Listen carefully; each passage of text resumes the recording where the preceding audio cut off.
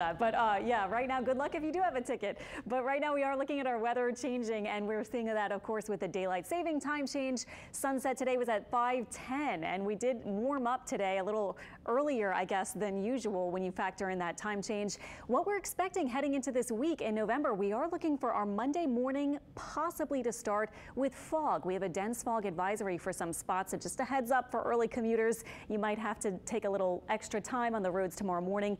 Then it's a warm and humid day. Now on Tuesday it looks similar, but toward the end of the week we are going to be turning a little bit cooler. Temperatures will be coming down and humidity will be coming down, not because of a big cold front, but just because of the pattern, which I'll show you. So overall this week looking dry and quiet, and then for next weekend a big cool down is coming. Those of you who have been hoping and yearning for some actual cool, chilly kind of fall weather, I think you'll get to enjoy it this week. Our highs may only be in the 60s, and as I said earlier, we may be talking about upper 30s north of the lake and upper 40s south.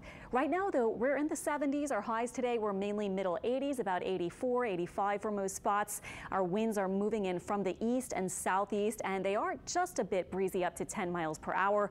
Now, this is visibility in miles, so almost maximum 10-mile visibility for almost all spots right now. But notice the gray shaded area from Baton Rouge to Lake Maurepas, Lake Pontchartrain, Lake Borgne, all across the Mississippi and North Shore spots in our viewing area. 11 p.m. until 9 o'clock tomorrow morning, we have a dense fog advisory, meaning the visibility could be down to a quarter mile or less.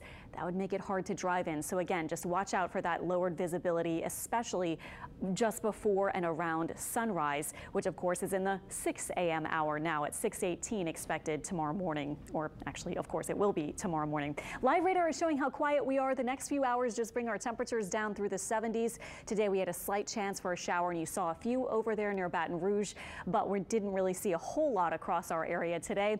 We have seen those east and southeast winds bringing in more moisture, though. Our lows tonight will be mainly north and south of Lake Pontchartrain in the 60s, and we are expecting some patchy fog, again, maybe settling in especially after midnight and into the overnight hours till around sunrise.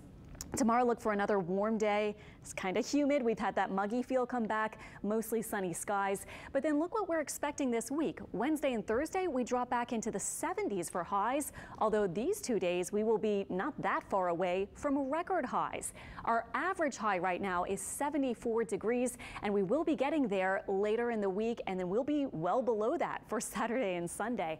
Now, here's why we see that downward trend with the temperatures this week.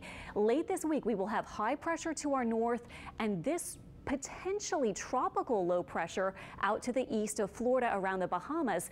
The high you can see around it, we will get this northeast flow later in the week, bringing in a dry, cool air mass from the north, and that will be the case through Friday. Then, even if this low, and it does look like it will drift off to the west, here's our next trough with a big cold front to keep that away from us and make our weekend much cooler. So here are the chances for development, not only for that spot, but for another spot. This one is non-tropical, but may briefly have some tropical characteristics. So both of these have high chances of developing. But just to give you one more look at what might happen with this area, whether it's able to develop or not, it does look like Florida and the east coast of the U.S. before that front gets in, that they'll be looking for rain, wind, and also coastal flooding with those winds pushing waters up along coastlines there. So not for us. We stay dry this week. A windy and much cooler weekend is ahead.